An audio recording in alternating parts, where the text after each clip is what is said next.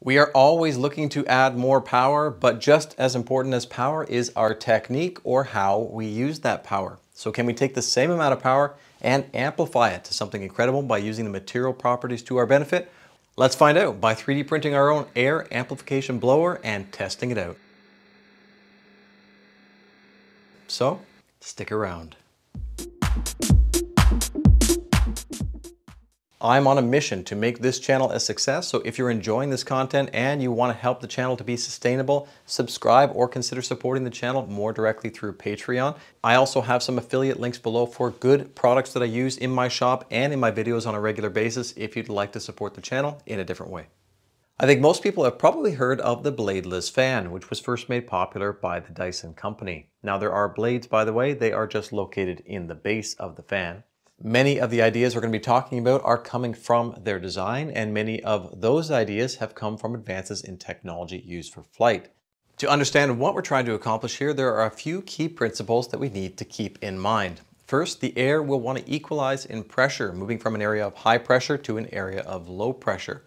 Air traveling at a uniform speed and angle, which then needs to move around an object, like a wing of a plane, for example, will then increase in speed as it moves around that object. That increase in speed will cause the pressure of that air to drop. That air moving at higher speed will want to stick or be kept against the side of the aerofoil because the air surrounding that wing remains at a higher pressure, and it's going to try and equalize, and that will apply a force onto the air that's moving faster along that surface. Air surrounding a faster moving stream of air is entrained, or it comes along for the ride. That air then increases in speed and again creates a lower pressure. The higher pressure again around it wants to equalize, and more air again is entrained into the flow. Overall, inside of this area we have a lower pressure zone, which then induces a flow of air to come in from the back, and because of that aerofoil shape, it also works to produce the same effects to propagate even more of this action as well. When I first heard of this bladeless fan concept, I thought it was a gimmick, but actually it's not. There was a lot of careful engineering that went into this, and I'd like to see if we can utilize it in the future for our purposes as well. Before we test the real world examples, let's try a simulation first. This is just my attempt at the shape. It's not optimized by any means. This is just to get a sense of how it works. So we have air coming in from our fan. It's then pressurized in this case. So a blower or impeller setup will work the best here to force the air through that very small slot at fairly high speeds as well. As the air comes through, it quickly equalizes in pressure with the surrounding, but the air is still moving at higher speed. So we have the area of higher pressure in the center, which then wants to apply a force to the air that's moving at higher speed and keeps it against the surface. Overall, we then create an area of lower pressure in the center compared to the area outside, which induces the airflow in from the back. This air coming from behind is also speeding up as it's pulled in around the aerofoil shape. And if we have the vectors turned on, we can also see that the air beyond the front is also being entrained into the flow as well. I've also created this simple duct with just an opening, and I've created some interior corrugations like the supply pipe just for fun. And if we look at the simulation, we can see the higher speed cylinder of air coming out, which then slows very gradually. It is pulling in a little bit of air from behind, but it also is entraining quite a bit of air out in front. To compare, looking at the amplification method, we have the high velocity air only until the very edge of the front of the duct. After that, it slows dramatically. So right away, we're seeing that this approach is not really intended to retain that high velocity tight cone shape. It's really more about the overall volume of air that it's moving. If you've ever seen the commercials for the Dyson fan, they say that it can amplify the air by up to 16 times. In air and multiplies the airflow that's going in there by about 16 times. But it makes no mention of the speed of the air. In fact, they actually speak about it feeling like a very gentle, cool, consistent breeze. They also talk about a regular fan with fan blades sending a slice of air which tends to slap you in the face. Turbulent, almost slapping from the airflow. Which I can't say I've ever experienced personally, but maybe I'm just standing too far away from a regular fan for that to be possible. In the coming weeks, I want to see if we can use air amplification on our 3D printers, especially for the upcoming 3D printer duct challenge. And the T1 printer has a CPAP style fan on it, which acts a little bit like a compressor. Air both leaves the fan at high speed, but it also sends a large volume of air as well. Okay, so let's go ahead and print one of these to see if we can reproduce what we saw in the simulation. And for this, I've used my resin printer. And if you can believe it, this is my first time using a resin printer ever. I moved to resin because at this scale, I think the resin printer is going to work the best. It's going to give us much smoother surfaces as well, which should help to reduce the friction inside. And we really need that precision for those narrow openings as well. Now I don't have the wash and cure, so I've just cleaned it in a beaker of alcohol and cured it in the sun outside for a couple of hours. All right, so this has been outside for a few hours and it looks like the color has changed a little bit more to the orange color that I was expecting. So I just need to remove these supports.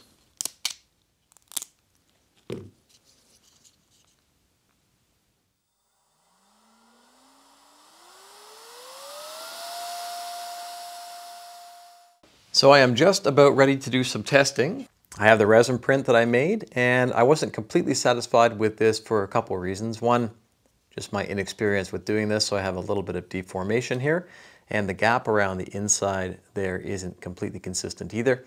And that's probably because I didn't exactly know how to do the supports. The other reason I'm not completely satisfied is because the area here is about 113 millimeters squared and the area that I have for releasing the air here on the inside is only about 55 millimeters squared. And because of that, I went ahead and scaled it up to this version. This is only 18% larger. And I also created this version here, which is dramatically larger hoop. So this one pretty much matches the area of this.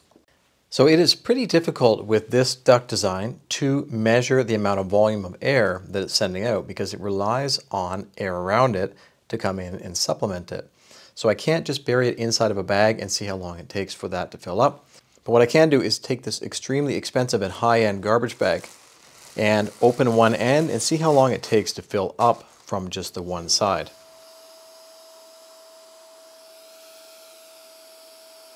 There were too many irregularities on the smallest orange hoop that I printed, so I decided to test only the FDM printed versions, and there were some interesting results. Turn on high. Create an opening and I know this test is not going to be perfect because as the bag fills, air is also going to be spilling out. So in reality, the fill time is probably going to be quite a bit shorter than what I measured.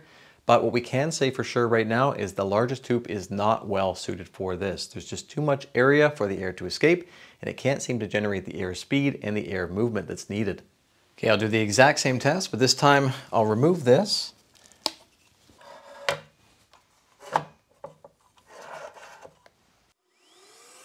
3, 2, 1. Okay, that didn't seem like much of a difference. So let's just do it around the bag directly.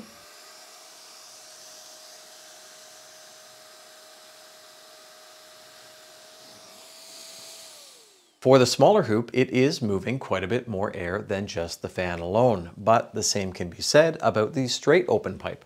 Now I have not refined the design at all, so the hoop size and the hoop shape is probably not ideal, so I can imagine that the efficiency of the version that I printed is still pretty low compared to the Dyson fan. This is just the start, so let's move on to the smoke testing to see if we can tell what exactly is happening in both the straight pipe and the Air Amplifier version. Okay, I think we're all set up, and I'm going to turn this on low speed.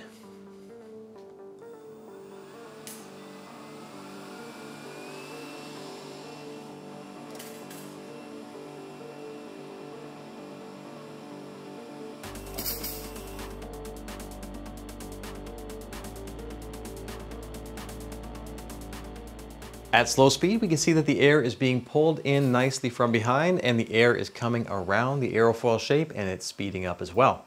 Even at slow speed, it seems to be working pretty well. It's a little harder to tell that the smoke out front is being entrained into the flow also.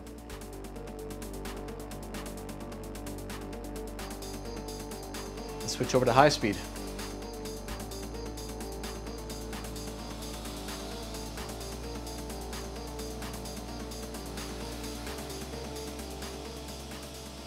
At higher speed, I noticed that far less smoke is getting around the hoop. Nearly all of it is being pulled in from the back.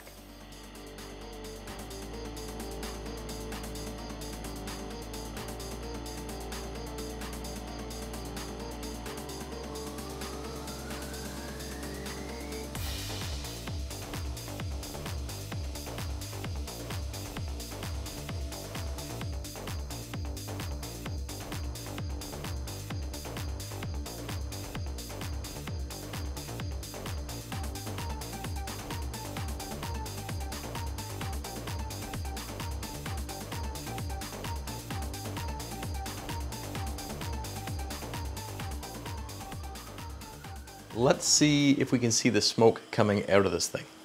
Turn the fog on, fan on low. I've changed the smoke now to come in directly from the fan supply, and we can see that it has a nice smooth flow. We can also see some turbulent interaction out front with the air around it as the cone shape gets even larger. It's again a little bit tough to tell, but the duct is not perfectly balanced. More air at higher speed is leaving the opposite from the fan supply side.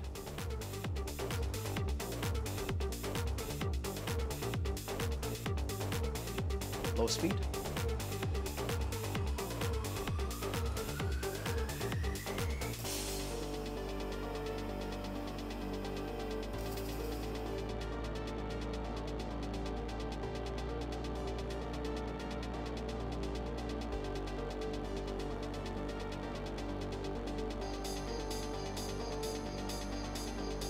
Switch to high speed.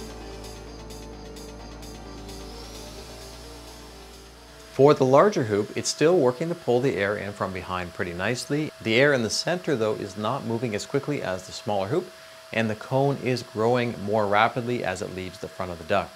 So I think this hoop is just a little bit too large for the fan that I'm using.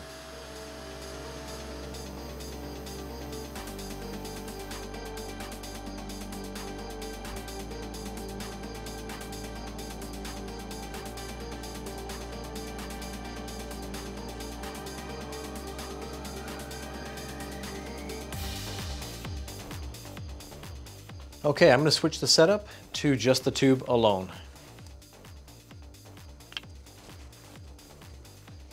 Low speed.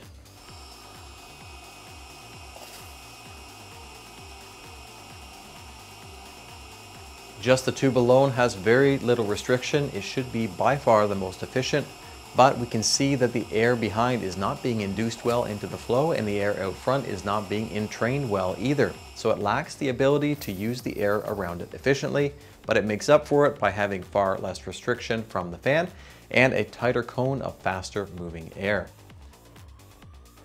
High speed. We can see at high speed that it is able to pull some of the air in from all around.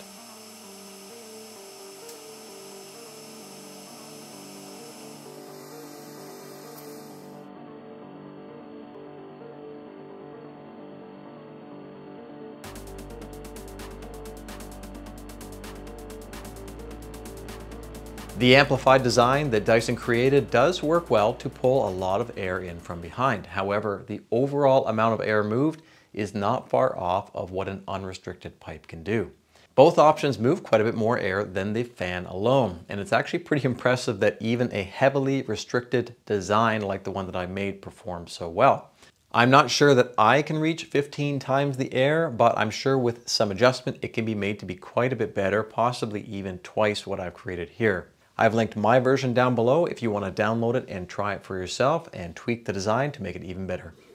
As far as 3D printing is concerned, I think there is some value here. I think in the case of part cooling, we don't have much air out front to entrain, but we do have a lot of air from around for induction. So the next step here is to try and use what we've learned to produce a part cooling fan duct and test it out. So make sure you like the video and subscribe if you want to see that. And let me know what you think about these tests and if you have ideas for tests of your own. Thank you to each of my patrons for your support and for making videos like this possible. Take care, and we will see you on the next one.